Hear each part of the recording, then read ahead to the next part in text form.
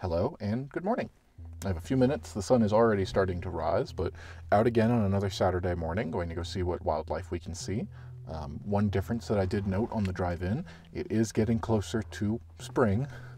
I saw the river, and not just what I usually see, which is driving by and you see the river on the side of the road and it's just covered in snow and you can't tell the difference if you don't know that that's where the river is, plus all the trees around it. But anyway, I actually saw flowing water, a good bit of it. I'm guessing somewhere back where they get a lot of sunlight, it has melted it down enough and the flowing water has made it to the point where the river can be seen again. I don't think that I'll see it here at this park because I don't think it gets enough snow in that area. I don't know yet. I haven't gotten out of the car. I just got here. But there's that. And then I did want to test something today. I wanted to actually try to back up one of my theories that I've been thinking. I've been coming here a good bit, and I've noticed the birds, when I do see them, they're all the way up in the tops of the trees. That's probably because of the cold. It's warmer up at the top of the trees is what I'm thinking. Heat rises, although in elevation, the higher up you go, the colder it does get. It's very cold up here as opposed to down off the mountain, but I think on a smaller scale, it's because of that. I think the heat rises up, and that's why they stay on the top of the trees. Much more sunlight. They're not in the snow on the ground or anything like that. Sometimes I do see them come down, but it's not very often. And that is a logical theory to me, that it's because of the heat. Now, I want to test this, so I brought this from my kitchen. It's just a cheap laser digital thermometer. It's got two modes. One is a laser, like I said, and the other one is just kind of an overall scan. And I'm going to take temperature readings throughout the day while I'm out here and see what it is on the ground and see what it is like halfway up the tree and then at the top of the tree if I can. Hopefully, assuming this works. I don't actually know how cold, what kind of temperatures it will... Oh, it's right on here. It can read between negative 58 degrees Fahrenheit up to 716 degrees Fahrenheit, or negative 50 Celsius to 380 Celsius. I'll be doing Fahrenheit because that's what I'm used to, as that's what we use in the US. Anyway, I want to see and test that theory. I don't know how well this will work. I have used it at home to be like, what is the actual temperature in here? I assume it's accurate enough. It's cheap, so it's probably not that accurate, but enough for my purposes. I've checked the temperature, make sure the heating vents are working, seeing how hot things get. Basic curiosity solving. How hot does this pan get when I put it on the stove? How hot is my oven? That's all I've ever used it for. I don't remember how long I've had it or why I bought it originally, but it's been fun. And when you turn on the laser, the cat likes to chase around it like a laser pointer.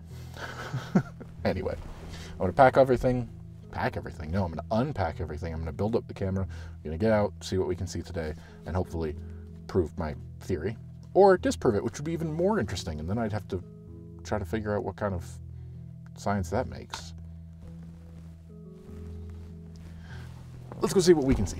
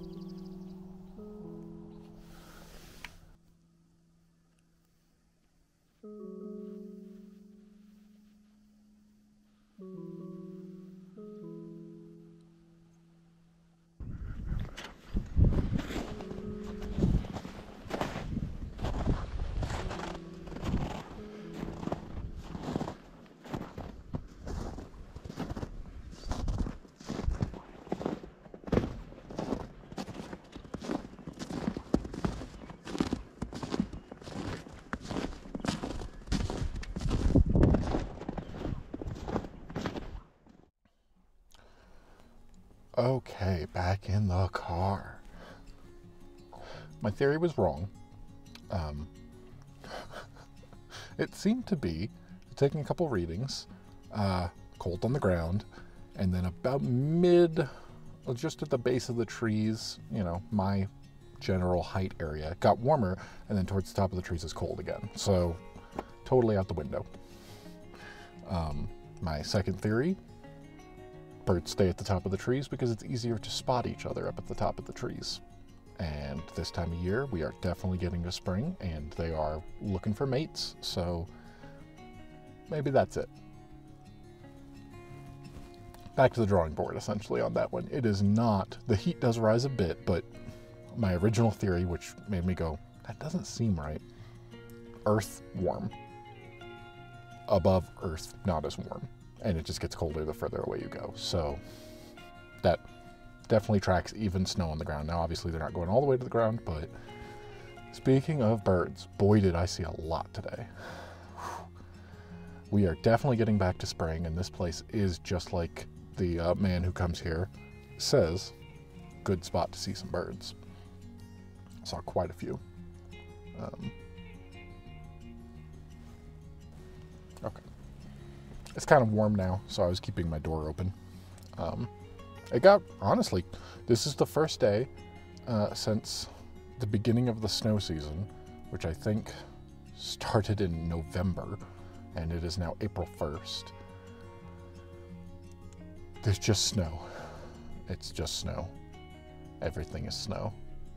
There hasn't been a single time that I haven't gone out to my car and had to clear it of snow first. You live with snow.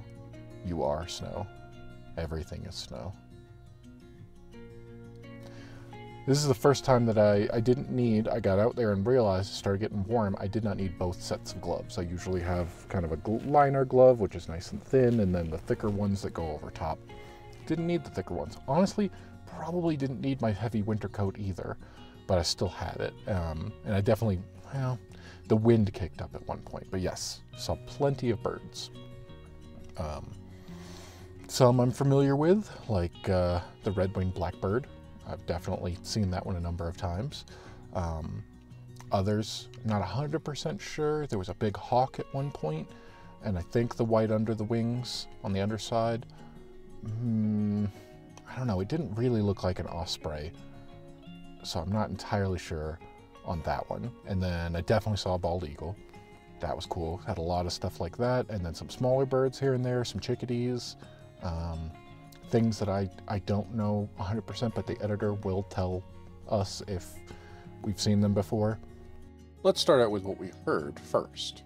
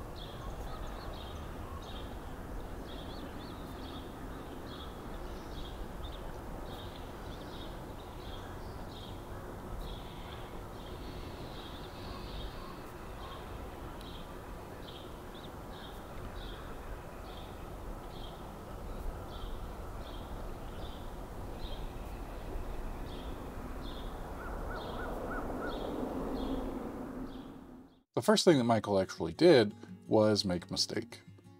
If you follow the personal vlog the previous weekend, Michael shot something completely different that was not wildlife related, which means that the camera was in manual mode and set to 60 for the shutter speed to match 60 frames per second, which is really slow and blurry and really, really bright when it comes to bird wildlife footage.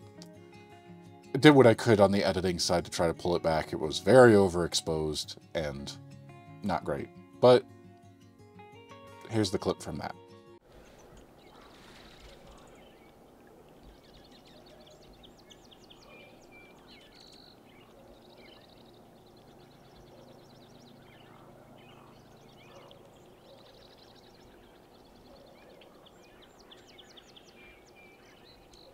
This is a bird that we've seen before.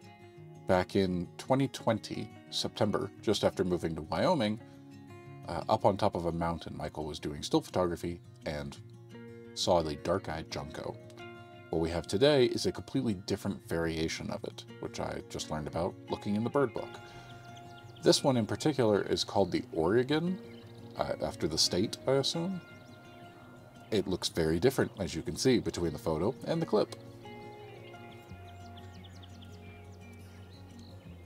This next one is also overexposed, unfortunately, but that would be the last one before Michael catches this and changes the settings in the camera as he should have from the start.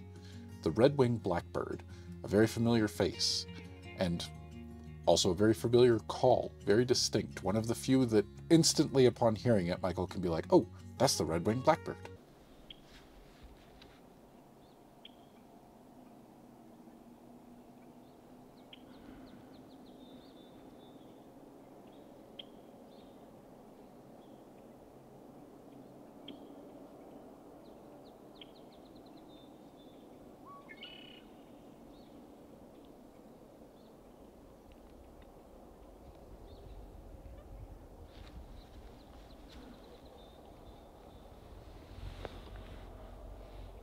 Just a few minutes after, and there's something large off in the distance.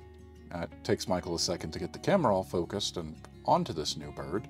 This is what he was talking about when he was saying maybe an osprey because of the white underneath. Definitely not. Very obviously a red-tailed hawk.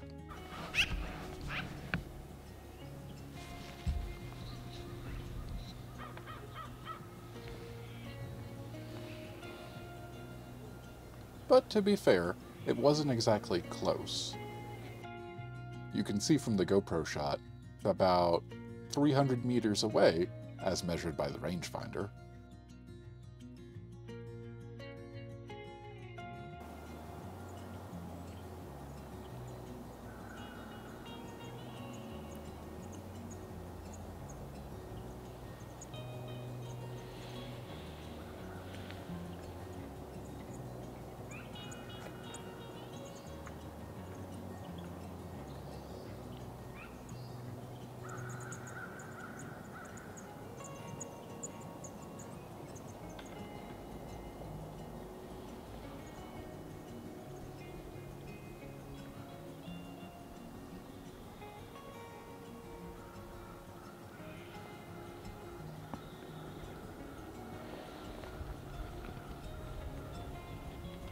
And of course, after standing there recording for 7 straight minutes, as soon as you go, oh, my hand hurts, and move away from the camera, that's when the bird takes off.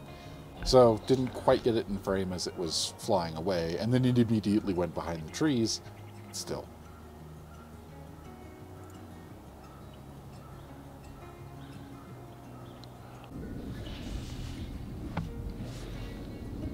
And as Michael also mentioned, a bald eagle. Off in the distance, slowly circling, riding the thermals up.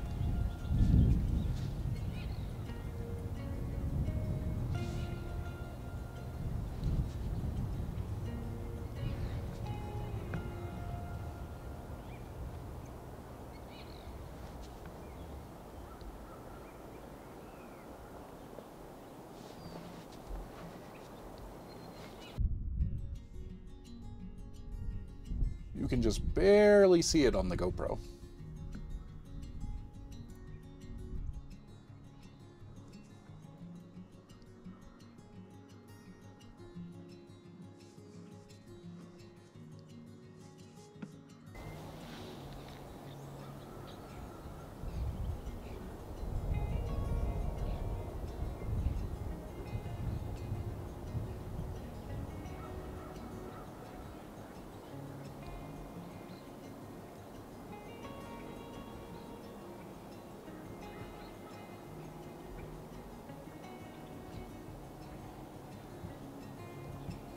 and a very brief glimpse of a chickadee.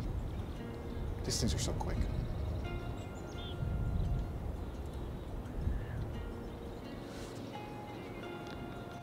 This is mostly the butt of another dark-eyed junco, but more of the kind that we have seen before, the gray-headed, as they're called.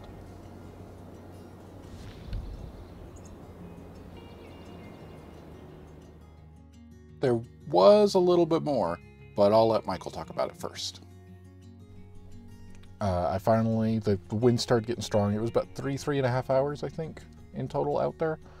The wind started getting strong, and it was like, all right, this is kind of cutting through. There's not as many birds. It's probably time to start wrapping up. And I'm heading back, and I'm walking. I walk across the bridge, and then on the other side of the bridge, there is a spot where the water kind of collects. It's a little stream, and there's birds there. And this is like right next to, and I'm there, and they're there, and they don't seem to mind, and they're just hanging out. And so I start getting some footage, and I got some really good. I don't know. I think it was a gray and brown. It's hard to tell colors through the camera as I'm recording because I use what I call peaking to tell when things are in focus, which puts a red outline around everything that's in focus. So most of the camera looks red. So it's real hard to be able to tell the colors right here and then, but that's why I go back and the editor can tell us whether or not we've seen that one before. I feel like I have seen that one since I've been coming out here, but not this close, not this clearly. And it was doing its call, which I should have gotten the audio for. So super happy about that.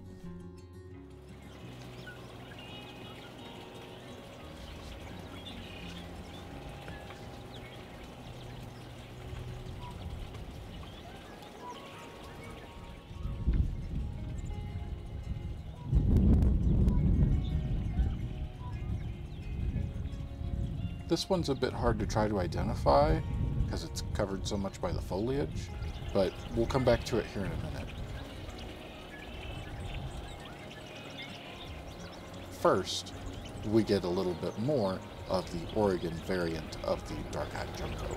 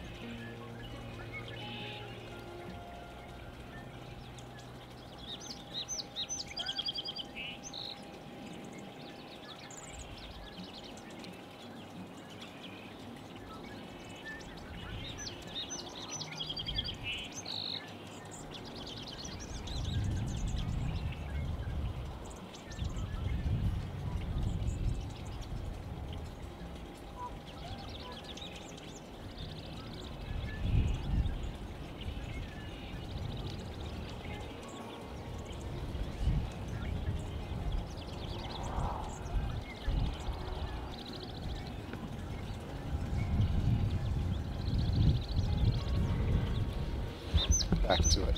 Definitely a kind of sparrow, but it's kind of hard to tell which one. There's so many types. I don't think it's just a common song sparrow. When it turns around, you'll see it's got a very dark spot on the chest that it doesn't really seem to be apparent there, but I do see it on the American tree sparrow, and the coloring kind of matches. The juvenile has more of the streaks running down the front, whereas fully grown, it has more of a solid color along the chest and belly. It's tough, but I'm leaning more towards American tree sparrow.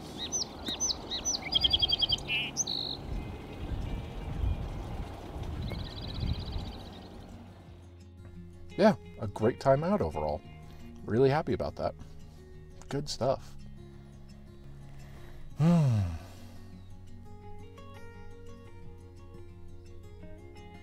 think that's everything. Until next time. Hopefully we'll be back out here seeing more birds soon. This makes me really hopeful. Spring is definitely starting.